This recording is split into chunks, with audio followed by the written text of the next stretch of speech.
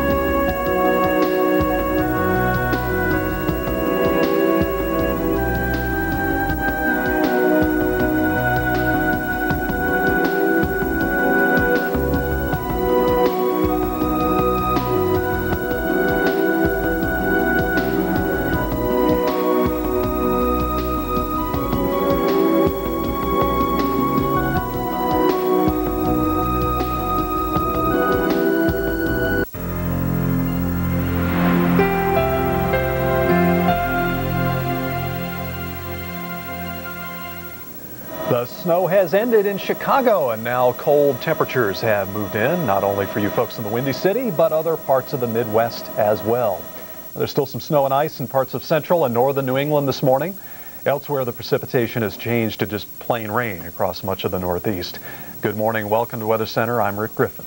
And I'm Will Annan. Thanks for joining us here this morning. There's a chance for severe thunderstorms today across parts of the Deep South. More on that in just a moment. But first, a look at the Northeast and a very, very cold Midwest. This is the story right now looking at the satellite picture. Again, a lot of abundant moisture now beginning to flow on northward, caused a lot of ice during the last 24 hours from Kentucky back to Oklahoma and Kansas, now spreading a swath of precipitation as far northward as just about all of New England. But for the big cities, we're talking about more rain than snow this go around after a burst of some snow yesterday around Washington and Baltimore, Philly, getting up towards New York City, even around Boston. Well, let's take a look at what's happening throughout the Midwest right now. It's going to be getting colder again. Another Arctic high pressure is sliding southeastward. Should affect all of the Deep South as well by the time the weekend comes to a close. Rick will have more on that coming up in just a moment. Temperatures beginning to fall too. Take a look at this right now. We're looking at temperatures at this hour beginning to tumble. It is down to 21 below in Fargo. Look at Minneapolis, St. Paul, 14 below, 6 below in Green Bay, 9 above in Chicago, 22 in Cleveland. But for Chicago and Cleveland, your temperature is probably going to be going nowhere today as the Arctic air begins to filter on in. And the wind chill is even worse than that.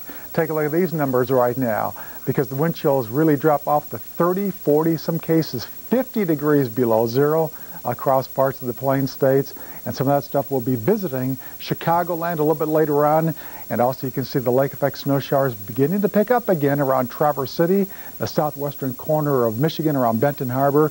And then we pick up that light snowfall beginning to leave Cleveland as of the present time. Speaking of Cleveland, we're going to get a live report right now from Jim Cantori, who's standing by in Cleveland. And it looks like once again, Jim, for the time being, you'll be looking at the snowfall beginning to taper off. But the big chill is definitely on the way in. Yeah, that's really the story here, Will, is the continuation of this real cold weather. And you know, you have to go back 2 years to look at the kind of stretch like we've had here in Cleveland with respect to what's happening with the unsettled weather. I'm going to kind of move into our light here as it's kind of shifted around with the wind. We're getting wind gusts here easily at 20, maybe even 30 miles an hour. They're coming right across the lake, so that is definitely kicking up and blowing the snow around at times, and that's going to make visibilities go down if you're on the road today, so please keep that in mind. Other than that, Will, by Cleveland standards, in all honesty, this really hasn't been too bad. We've had about 6 inches of snow, and that's nothing they can't deal with around here. A lot of the roads have been scraped and salted and whatnot, but you're still going to find slippery spots. And all you really need to do is just slow it down and realize it may take you, another half the time that it would normally take you, or perhaps even double the time. And that's really the best advice that we have for you this morning. But I know that the kids are going to have a major cabin fever today. Mom, Dad, make sure you bundle them up as you head them out today. Wind chills down in the single digits, and they're heading below 0 as we go on. We have seen the lake effect bands kick in, Will, up the road toward Ashtabula, and we'll keep you posted as to the intensity of that snow and the roads as well. Back to you. Okay, thanks a lot, Jim. He loves the snow. Perhaps we'll relocate him a little bit later on into that snow belt area.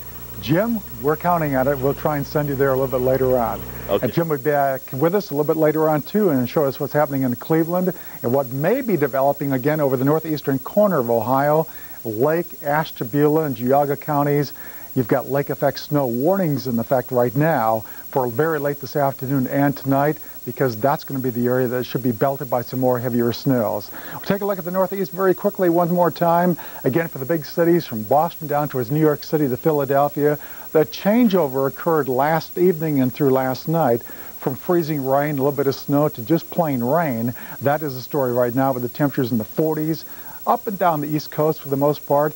Now, Portland, Maine, still looking at some freezing rain, so is Concord. You get back into interior sections of New York State, it is still freezing rain around Poughkeepsie back towards the west, where it changes back over to some snowfall. But a little bit later on, everybody's back to some light snowfall, with the front beginning to move on through.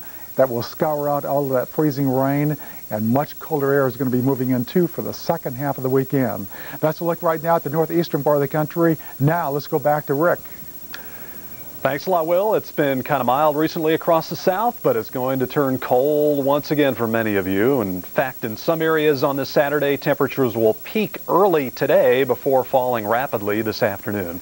I'll talk more about that in a moment. First, a look at the situation concerning the rain and the potential for severe weather in the south.